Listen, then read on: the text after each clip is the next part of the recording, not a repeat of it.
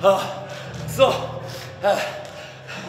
1万円、1万円もらったけど、マスク剥いだけど、3カウントとかギブアップとか、やっぱ自分はそっちで勝ちを取りたかったです。やっぱ勝たないとこのリング上がってる意味ないんで、次はこういうのじゃなくて、ちゃんと勝って奪い取ってみせます。ありがとうございました。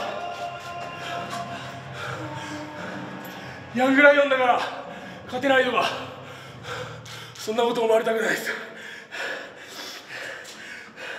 いくら上の人であっても、自分だって野毛道場で死ぬ気でトレーニングして、ここまで来て、もっともっと成長して、もっともっとでかくなります。ありがとうございました。いやー、驚いたね。お年玉びっくりさせられたよ。本当に中身入ってんだからさ。でもヤングライオンは本当にお年玉の欲しかったのかな。本当に欲しかったのは大金星だったんじゃないのかな。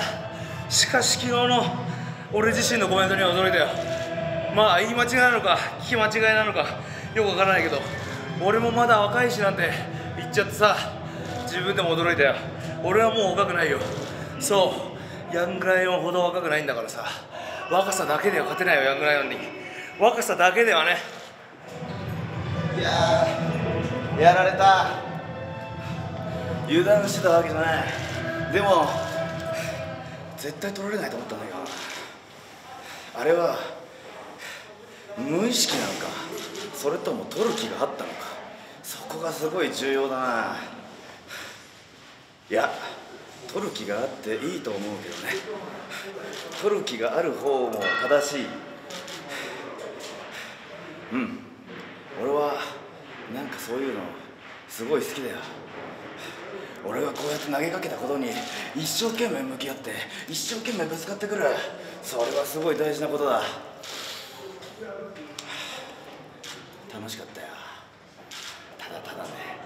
さてヒロムちゃん、本当に今すっごくいろんなものを求めてるね。棚橋さんがああいうふうに言ったことも俺の中ではダイレクトに響いてるんだよ。でももちろん真田さんにも勝ってほしい。もちろん棚橋さんが勝てば俺にチャンスが来るのかなとか、そういう下水ことを思うけれども、これを逆に言えば真田さんが取っても俺が真田さんに挑戦するというチャンスをもしかしたらもらえる可能性がなくもないと考えた場合、これどっちを応援したらいいのかわからない。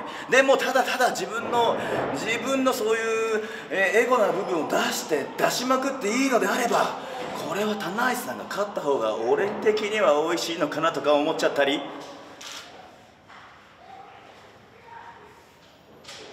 どっ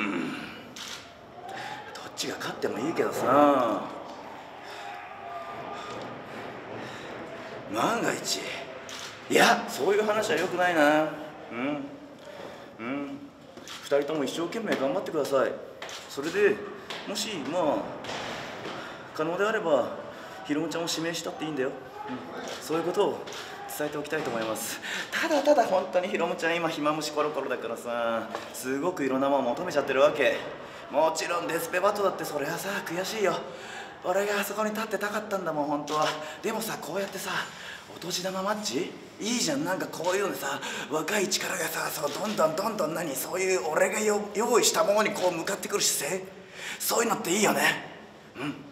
今さ、俺あまりにも暇すぎてさ、ツイッターでさ、なんか夢のオールスター戦とか盛り上げてることがあるんだけどさ、あれすごいよ。800件ぐらいコメント来てるんだからね。みんなそれだけジュニアのオールスター戦っていうのを求めてるの。これを大張社長、菅林会長、どう判断しますか。どういう目線で見ますか。求めてますよ。俺だけじゃなくプロレスファン全員が、新日本プロレスファンだけじゃない、プロレスファン全員が求めてる。